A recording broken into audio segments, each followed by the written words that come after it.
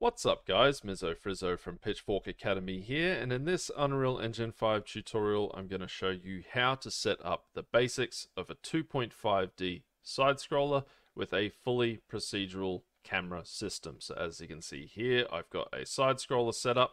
I can move through my level, and this procedural camera system has a few mechanics such as locking the height of the camera to a certain plane. So for example, up here, it's locked to the height of this plane.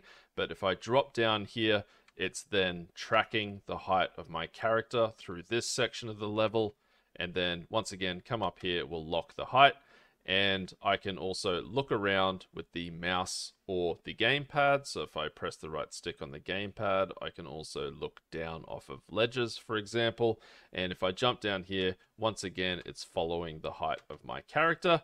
And we can also go over to a wall, and it's detecting the wall and sort of stopping the camera from moving too close into the wall. And you'll also notice that when I run around, the camera is offset slightly in front of my character wherever my character is facing.